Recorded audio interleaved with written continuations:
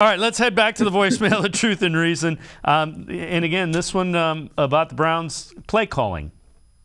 Yeah, Dave, this is Jerry from Avon, Indiana. I haven't heard this discussed anywhere before, but do you think that it's possible if Pelt was calling the plays and Stefanski was kind of overseeing the whole thing and not concentrating so much on what his next series of plays are going to be, if some of those decisions would have been made differently in the last couple of minutes of the game on Sunday? Enjoy your show. Thanks. As always, appreciate all the voicemails. By and large, I don't know how you feel, Quincy, so I don't want to put words in your mouth. I didn't think there was any real coaching issues.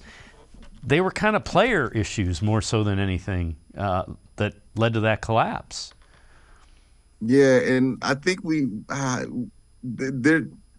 this ideal of football coaches from movies that I don't think is like realistic when you're talking about motivating grown adults, right? Like, I'm around the age of an average NFL player. I'm 27. You know what's not going to make me upload videos faster? If another grown man decides he's going to scream in my face about it. That's just not happening for me. Like, that's not going to do it for me.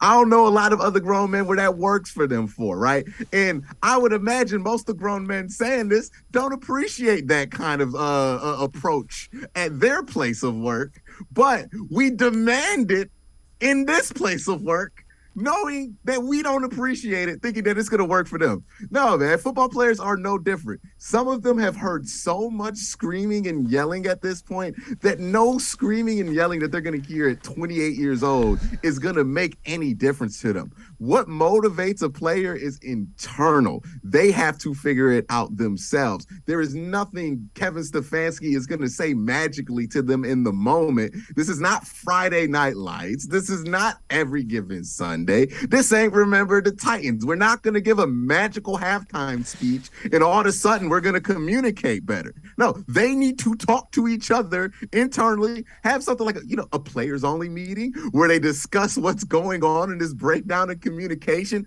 and then implement solutions. That's how problems are solved amongst adults in the real world. What's not going to solve it if it's Kevin Stefanski decides to take off his headset in the middle of the game, stop doing his job, by the way, if he does that, and then decide to chew out everybody for giving up points and say, do better. And then he misses 3 play calls, and then they give up more points because of that. So that's not going to help them be better. What is going to help them be better, in my opinion, and it's my opinion, but I believe I'm right on this, but what is going to make them better is if they start to just communicate with each other. The players need to get the communication right with each other. That's what needs to happen. And you figure out what the breakdown is. Screaming at them in a moment, not going to fix the problem, man. Like, if your car breaks down, screaming at it is not going to fix your brakes, right? You got to get your brakes fixed. You got to calmly talk to somebody to get your brakes fixed. Problems don't get solved by screaming.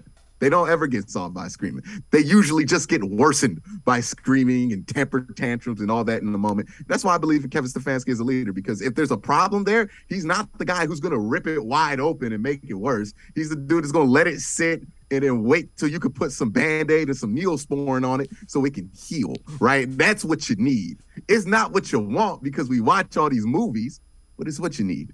It is.